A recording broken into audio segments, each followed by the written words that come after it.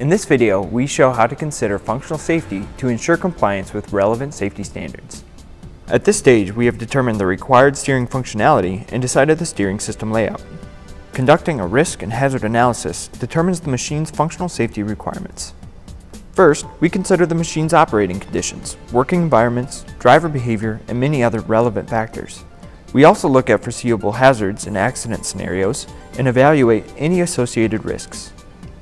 After that, it may be necessary to implement risk reduction. One example is applying safety functions.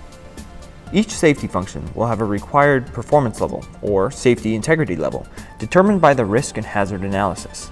The performance level defines the robustness of the safety function. Let's have a look at the following example for our wheel loader. We evaluate the risk of a particular steering function related to the joystick by applying the risk graph from ISO 13849. We evaluate the severity, occurrence, and avoidance. We are considering that the steering wheel is the primary steering input device on the machine. The driver is using open-loop joystick steering. The machine operates outside public roads and travels at speeds up to 40 kilometers per hour. And safe state is defined as all electro-hydraulic flow being stopped, and steering can only occur by using the steering wheel.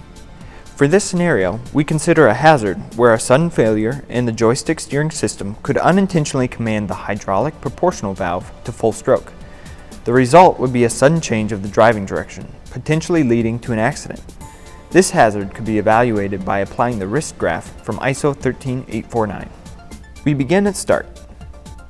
We decide the severity of injury is serious, the exposure is frequent, and the avoidance is possible under certain conditions, which leads us to a required performance level of D. This means that for any applicable safety function applied for risk reduction of this hazard, a performance level of D or higher would be adequate. All other machine functions related to steering are evaluated in the same way. Using the risk assessment ensures the selection of adequate methods of risk reduction, which may include applying safety functions. ISO 13849 also provides guidelines for selecting the right hardware architecture for a safety function to achieve an appropriate safety integrity level. Danfoss provides safe steering solutions for state-of-the-art steering functionality.